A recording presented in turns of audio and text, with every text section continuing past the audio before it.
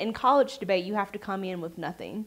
And you just have to, like, you have 30 minutes before the round to look up stuff on the internet and hope that it applies to what the other person is talking about. But it was a lot different learning how to just spread, learning how to talk fast without actually having anything in front of me. So I had to choose between whether it would be cool to like start something like mock trial, because that was also something that I was really interested in.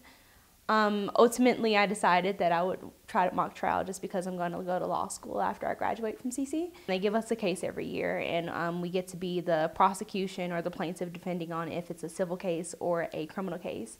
And for the defense, we have to defend whatever the defendant did. The reason that I came into mock trial was to get prepared for law school, and I see slowly that it's actually like being very beneficial.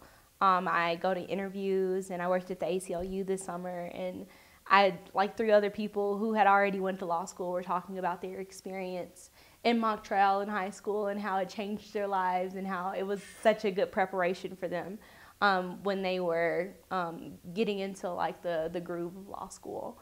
And so I'm really excited to see if that's true for me, but right now it definitely has been. So an innovative mind is one that thinks outside of the box, that is always wondering how things can get better and how something can be improved. And I think the innovation deals more with wanting, like waking up every day and wanting to like be outside of the norm.